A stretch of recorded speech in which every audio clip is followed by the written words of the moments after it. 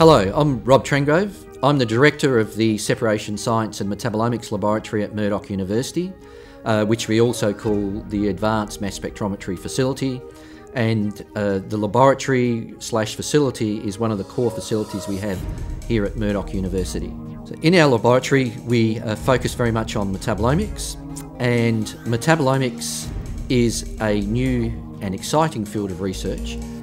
Whilst it in essence has been being studied for about 10 or so years, it's really only within the last decade and even within the last 5 years particularly, where we've seen some very significant advances in mass spectrometry equipment, in nuclear magnetic resonance spectroscopy equipment, and in computing power and software, that we've really been able to start making some very significant inroads. Metabolomics per se is the attempt to try and measure as many of the molecules or compounds in complex systems as possible, so that we can actually work out which molecules are outside of their normal ranges, or which molecules or compounds are causing or being affected by a disease, from human health right through to agriculture and beyond. We can start to look at environmental health, etc. as well, using these techniques.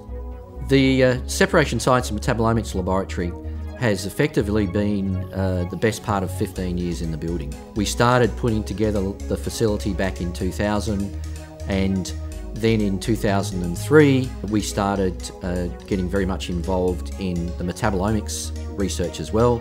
And as part of that ongoing process, and because of our expertise in separation science over many years, we have built up a lot of expertise. We've also built up a lot of in-house tools so that we can actually make sure that the data quality we produce is the best it can be. And we've developed procedures to work with our collaborating groups to make sure that they understand what it is actually they're going to get from metabolomics and how metabolomics will actually benefit them. Our laboratory has a range of sophisticated mass spectrometers, and these include triple quad gas chromatography mass spectrometers, triple quadrupole liquid chromatography mass spectrometers, as well as high performance instruments such as quadrupole time of flight mass spectrometers and GC quadrupole time of flight mass spectrometers. And in addition, we also have another piece of equipment, which is an imaging mass spectrometer, which is an even more recent development, where we can actually take tissue sections, and we can take, whether they're from humans, whether they're from animals or plants, we can actually look at this distribution within a tissue section, so we can actually understand how a plant responds to some pathogen attack, in fact, how plants develop. We can actually look at the growth ends to see exactly what compounds are being accumulated as the plants grow. So the Separation Science and Metabolomics Laboratory is one of the important core facilities we have at Murdoch University. A key mark of the way in which the laboratory works is collaboration, and that collaboration is with researchers at university, with companies in Western Australia, with companies in Australia, and also with companies internationally. And of course, we have researchers at other universities and institutions around the world that we also collaborate with on a regular basis.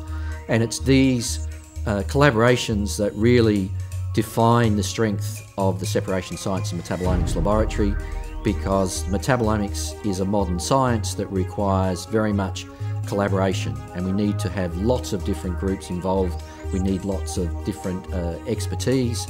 We need people whose expertise is in biology, in chemistry, in physics, in mathematics, in statistics, and bioinformatics, and all of those are important. So the collaborations, as much as possible, try to help link people that have got similar skills, but also to utilise those collaborations that we have to support research and development that's done both within WA, nationally and internationally. My driver is to make sure that everyone will have access to equipment to allow them to do research and development in the metabolomics area.